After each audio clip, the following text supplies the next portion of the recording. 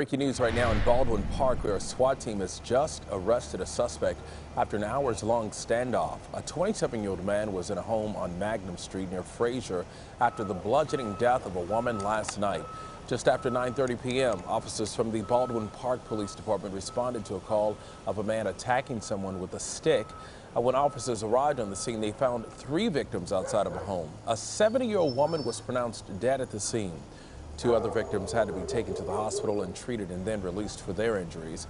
Officers took the suspect into custody a short time ago.